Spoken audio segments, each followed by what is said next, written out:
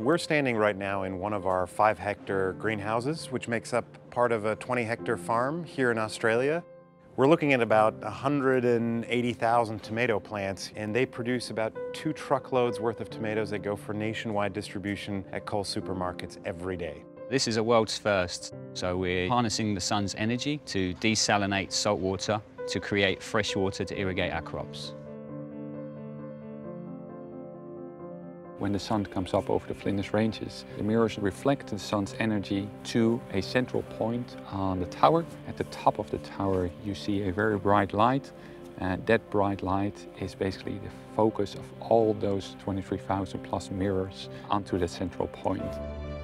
The partnership that I formed with Rainier in setting up this business was really fortuitous. We both knew, considering the increase in population, that we had to address the food shortage, the water shortage, the energy shortage. About 5 kilometers away, we have the Spencer Gulf.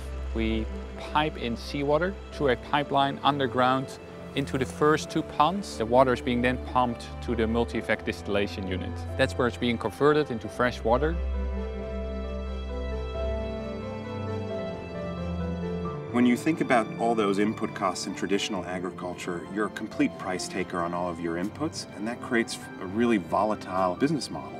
And we said, how can we move away from that? We built a very small pilot facility in 2009. We were only 2 people at that time, and then slowly but surely over the years grew by 1 or 2 more.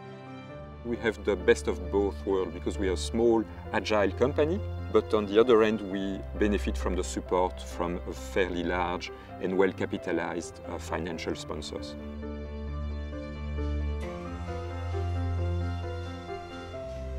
This is the part where the fruits are going to be formed.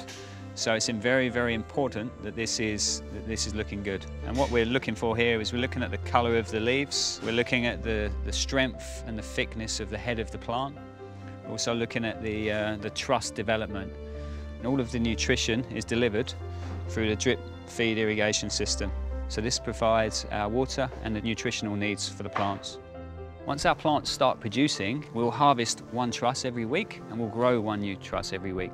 Midsummer, we'll produce 15 to 20,000 5-kilogram cases per day. The relationship with Coles is really significant that we have here. It's a true partnership.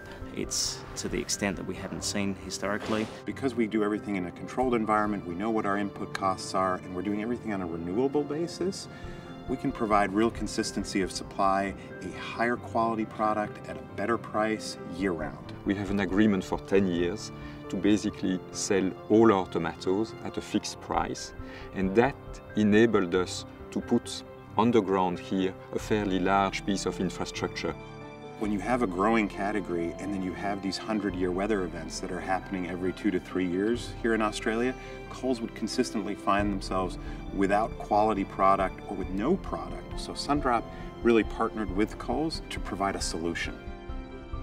Sundrop Farms is a triple bottom line business. We produce a better product that's better for people and better for the planet all year round. What we do in the future may not look exactly like this facility in Port Augusta, but it'll always have those core tenets, that triple bottom line nature of the business. Whether we're growing berries in Tennessee or peppers in Portugal, I think that spirit and that sense will be a part of everything that we do.